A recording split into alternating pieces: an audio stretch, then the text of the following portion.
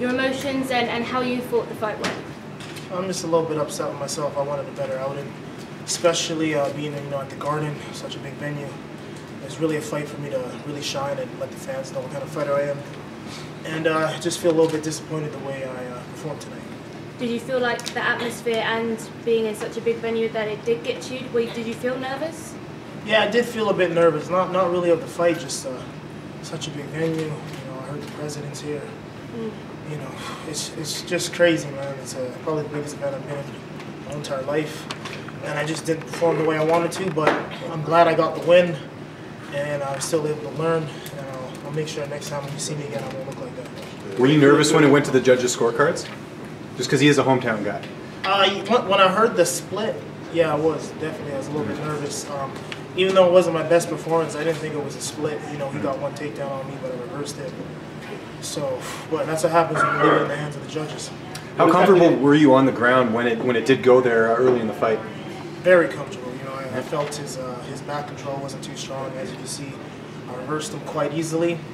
I'm from Champions Creed. We jiu-jitsu gym, it's no problem. What exactly do you feel you should have done better? Because as you said, you got one takedown, you reversed it, you still, took the lead for most of the fight. I should have been a bit more aggressive. My cardio was a bit off today. I don't know if I'm coming down with something or, like she said earlier, the big venue kind of got to me. I just felt like I wasn't aggressive, and I wanted to finish tonight. I really wanted to finish tonight. And I'm just a little bit disappointed, but that's a fight game. Anything can happen. You live and you learn. After the fight, you said give Canada respect. Why do you feel like Canadian mixed martial arts has been disrespected? I just feel like, we're lacking a few stars right now. I'm trying to lead the wave. You know what I mean? I got 4 straight wins. They had me in the first fight of the night. I just feel like the North needs some more respect than that. You know what I mean? We're coming up. And, I got 4 straight wins now, man. Don't put me as the first fight of the night no more. Well, now that you do have those 4 straight wins, call a bit of a shot. What do you want next? Who do you want next? I want top 10. I'm gonna talk to my manager Timmy.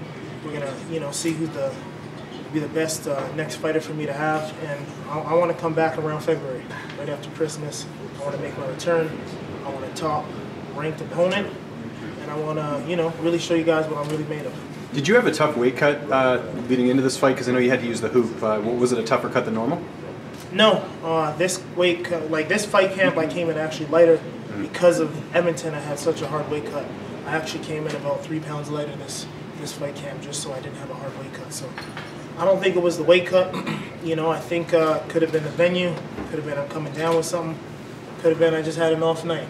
Because of that, your performance, not being happy with it, are you looking to get back in there relatively soon just to... Relatively soon. I want to come back right away, Right after Christmas, I want to make my return. I want a tough opponent, and I want a better showing than that, and I promise I'll have a better showing than that. Is there anyone that you have in mind, anyone that you think might bring out the best in you that you can give that performance that you're after? Give me a good striker. Give me a real nice striker, someone I can really show off my skills to. I'm going to look on that top 10 list, and we'll make an announcement by Monday. Is there anywhere you want to fight? I know after your last fight you said you wanted Brazil or another fight camp. Let's bring it back to the North or back down to the States. I really want to fight Canada or back down here. It don't matter to me. I know the North loves me, so I'd like to bring it back to the North and, represent my country. How are you celebrating tonight? I'm going to hang out with my long-lost half-brother. He lives here in New York. We've never met. He's like 20 years old. Just catch up, get to know him. I'm going to go to church tomorrow with my grandma. She lives in South Bronx, and that's why I'm celebrating. What does that mean to you to get to meet him, and especially fighting at Madison Square Garden? It's it's dope, you know what I mean? We've never met, but we're very similar, you know what I mean? I got to bring him out to Madison Square Garden, you know what I mean? It's such a big event, and for him to see his older brother, doing things like that, especially because, he heard the way I grew up and what I was doing earlier, and for him to see me in this position now, it just makes me quite happy. Do you think you can be an inspiration to other people like your brother? Definitely, you know what I mean? I don't think I really need to be an inspiration to him. He's like an engineer right now at school, you know what I mean? So he's a little bit smarter than me. So he's doing good for himself, but, I'm at least a high-level athlete right now, and I just want to show him, our family's doing good. Thank you. Thank you.